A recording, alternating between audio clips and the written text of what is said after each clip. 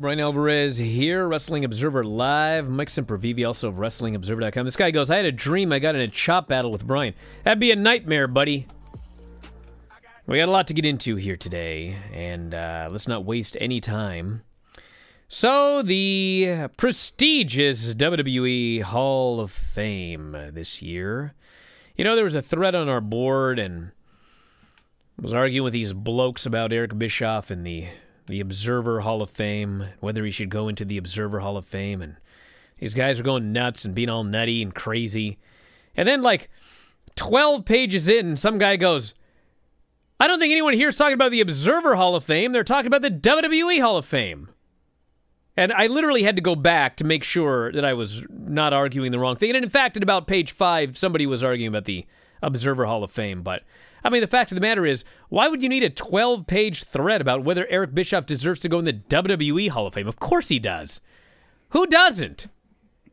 This is our list here for the WWE Hall of Fame this year. Okay? And honestly, quite frankly, if I look at all of the names here that are going into the WWE Hall of Fame so far, I mean, Bischoff is probably the most deserving.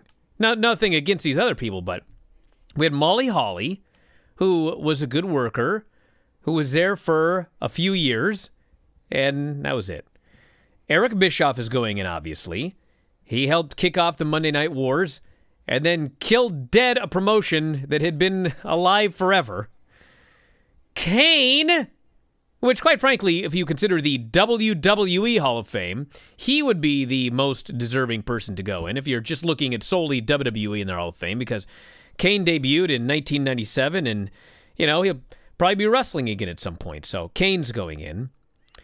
The great Khali is going into the WWE Hall of Fame, and hey, he's a former champion. And I don't think it's official or anything like that, but according to Sabu on Twitter, he will be inducting Rob Van Dam into the WWE Hall of Fame. So congratulations to all of the inductees going into the Hall of Fame this year. Very happy for all of them. Now, as far as people who aren't going into the Hall of Fame, as I pretty much questioned from day one and thought it had to be a mistake, Daniel Bryan is not going into the WWE Hall of Fame because, in fact, exactly as I suspected from day one, it was a mistake. The advertising department, they screwed up somehow, and he ended up on the poster, and then everyone had all of these. I mean, listen, everybody. And the same thing goes for Charlotte, okay? I believe that the reason that Charlotte was taken off of the WrestleMania poster was merely because she came down with COVID. And when you come down with COVID, I mean, yeah, hopefully in 2 weeks you're better, but who even knows? Who knows how serious or not serious her case was? Who knows when she'll be back in action? I mean, there are legitimate, real-life, great athletes. There are MMA fighters. MMA fighters in the peak of their career that came down with COVID, and it's like months and months later, they're still not ready to come back yet. So I think that because of that, they took her off the poster.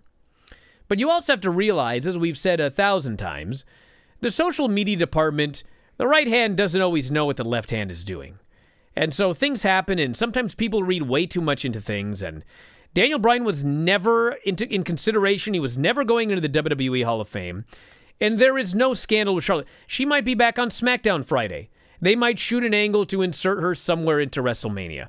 Or maybe they won't. I don't know.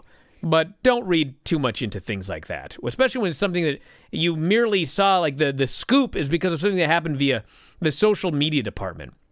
And finally, Dave Bautista, he on Twitter said to the WWE Universe, unfortunately, due to previous obligations, I am unable to be a part of the Hall of Fame this year. By my request, they have agreed to induct me at a future ceremony where I will be able to properly thank the fans and people who made my career possible. Hashtag a dream chaser. So that's the update on the Hall of Fame as of right now. Any thoughts, Mike? Do you think he thanks Mark Jindrak? You think he thanks Cornette? No, actually, because he was always freezing cold, according to Cornette and OVW, and was always half miserable there. But maybe he thanks Devon Dudley, because I believe Devon is still there. And Deacon Dave. We all forget about Deacon Dave, which was Hey, Devon Dudley had a great theme song, I thought, when they did that split. It was something different, but no, it didn't work. But when it comes to the posters, there's a long history of, like, somebody being on a poster who's not going to be on a show.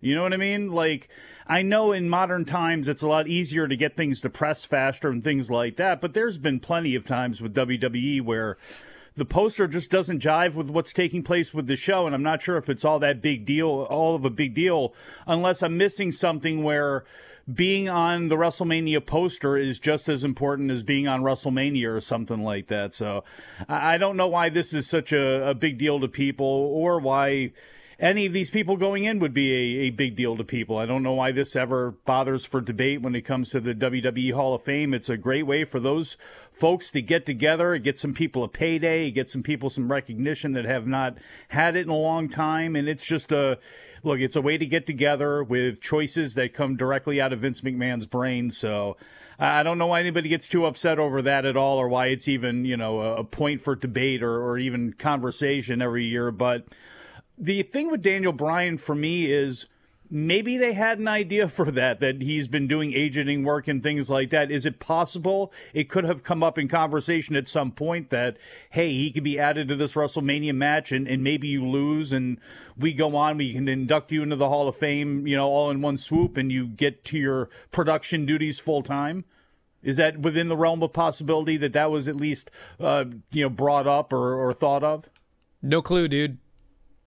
If you enjoy these videos, for just $7.99 per month, you can enjoy full-length editions of The Bryan and Vinny Show, Wrestling Observer Live, Figure 4 Daily with Tom Lawler and Lance Storm, plus hundreds of archived shows, all in beautiful HD.